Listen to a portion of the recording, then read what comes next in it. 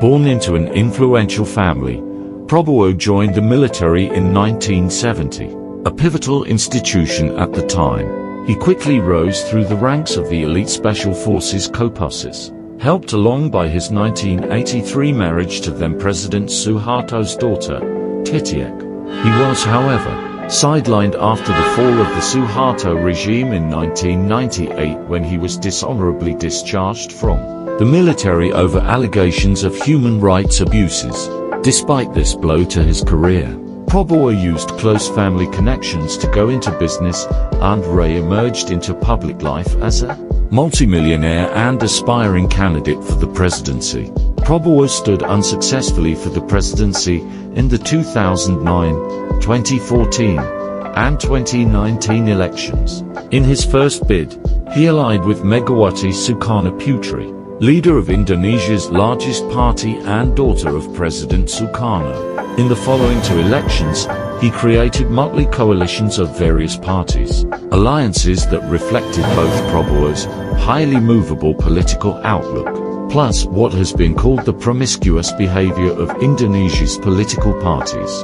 In the 2019 elections, Prabowo conducted a bitterly divisive campaign against incumbent President Joko Widodo, playing on deep divisions in Indonesia between those aiming for a more prominent role for Islamic values and those wanting to protect the diverse and tolerant character of Indonesian society.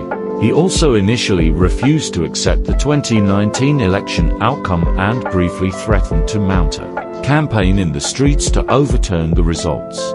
But despite Prabowo's bitter standoff against Jokowi in 2019, the two leaders apparently reconciled, with Jokowi's surprise move of taking Prabowo into his camp as defense minister. While ostensibly remaining neutral in this year's election, Jokowi signaled his support for Prabowo's bid by arranging for his eldest son, Gibran Rakabuming Raka, to stand as Prabowo's vice presidential running mate. What do these results mean for Indonesia's major parties and leaders, and what questions remain? This outcome represents the culmination of a lifetime effort by Prabowo to achieve the ultimate position of power in Indonesia. A key question is how he will conduct himself as president. He is known as a volatile figure, given to fits of anger, and seen as a military enforcer during the Suharto regime. While generally seen as an effective defense minister, he was known for publicly putting forward ill-conceived proposals without presidential authorization. The big question is how Prabowo will act as president. During this year's campaign, he was markedly more self-controlled, but it remains to be seen whether he will revert to his old authoritarian habits. Was he only acting when he appeared to be a threat to stability in the 2019 election? Or was he only acting when he seemed more moderate in this year's poll? Will he become Indonesia's version of Donald Trump or Vladimir Putin? Prabowo will need to build a coalition of parties to support his administration in parliament. Under Indonesia's presidential system, the president does not need a parliamentary majority, but a troublesome parliament would be a major impediment for his presidency. While Prabowo swept the field in the presidential contest, his party, Gerindra, received only a small boost to its modest parliamentary vote. With his son as vice president and Prabowo in his debt, Jokowi is well placed to sustain his influence long after he leaves the presidential palace. Jokowi is very keen to protect his policy legacy and maintain the momentum of investment in infrastructure, including the building of a new capital city, and policies designed to encourage local Indonesian investment in processing the country's natural resources. What does the outcome mean for Indonesian democracy?